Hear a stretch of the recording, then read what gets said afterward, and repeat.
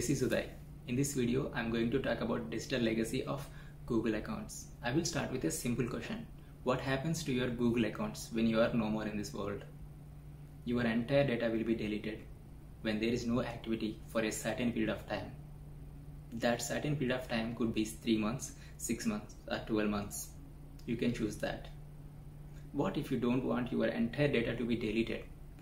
Instead, you want to give access, full or partial access, to someone you trust. Because these days, Google account is not just for Gmail. We share a lot of information with Google.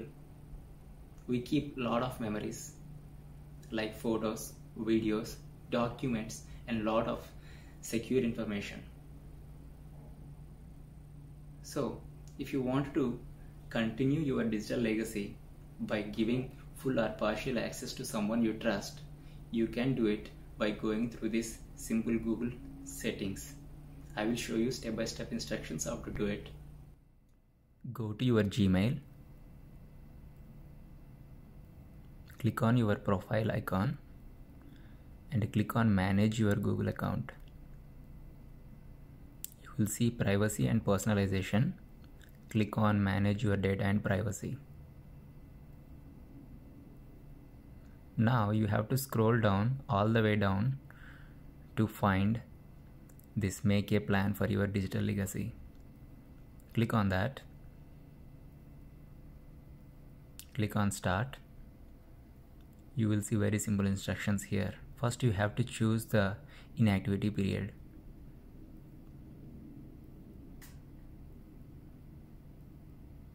Here the phone number is really important because they will contact you when they are going to take a next step. Give your phone number, a valid phone number.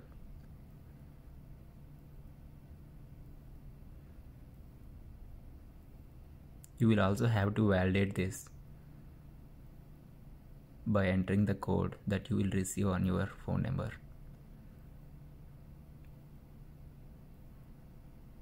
Maybe you already have that in your Google account.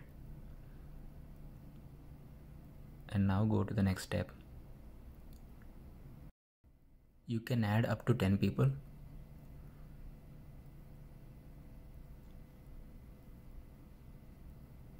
Add email ID of the person that you trust. You can select one or more options here. Say you can select a drive so that only drive information will be shared with that person.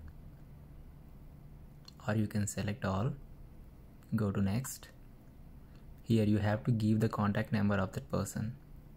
There is a nice option here, add a personal message. You can also leave some instructions here if you want.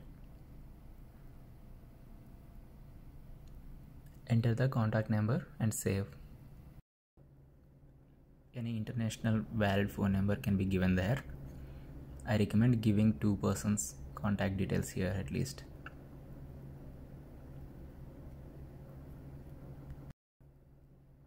Verify the email ID one more time. There is another option here, auto reply. When someone sends you an email, so this subject and message will go to them automatically. Go to the next step. This is the last step. If you want your data to be deleted, then toggle that button there. Review your plan and confirm it. That's it, all set. You can come back to this settings anytime later and modify these details. The person whom you have given access will receive an email like this. Since we are talking about digital legacy, I want to quickly talk about few other things. Example, you wanted to do the similar thing for your Facebook account. You can search online digital legacy. There is a org website for all this kind of digital legacy related matters. You will find a very useful information here, and also you can find setup instructions here.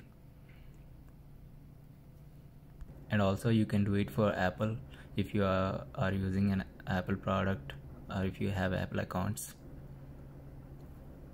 And another important thing is GitHub. If you have an open source project in your GitHub account, I think it is really important to set a successor settings here. Go to your account and account tab. You will see this successor setting. Give access to someone who has GitHub account. Make it easy for your loved ones. Thanks for watching.